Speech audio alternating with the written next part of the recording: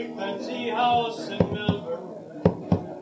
Plenty of loot, a new pair of boots, looking so handsome and well-born.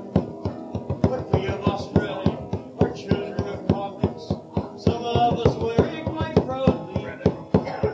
As he rides by and is carried so high, I wave and I shout to him loudly, was your grandma whore, your grandpa thief, for the corners and rafters and down to the green?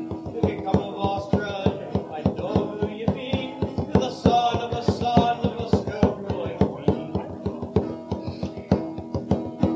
Sweet Mary Kay's got a nice loving way, and I know that she does adore me.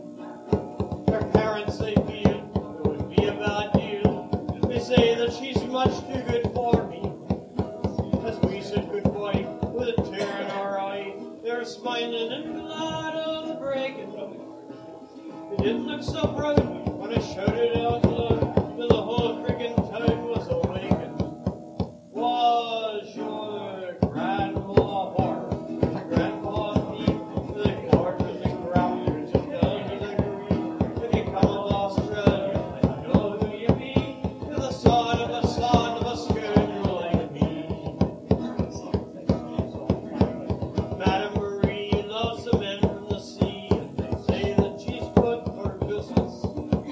And her daughters are found in a section of town known for a certain low-goodness. The cops paid a call, and the judge says that's all. It's time for a new profession. Marie laughed out loud, and in front of the crowd said, "Judge, would you answer one question? Was your grandma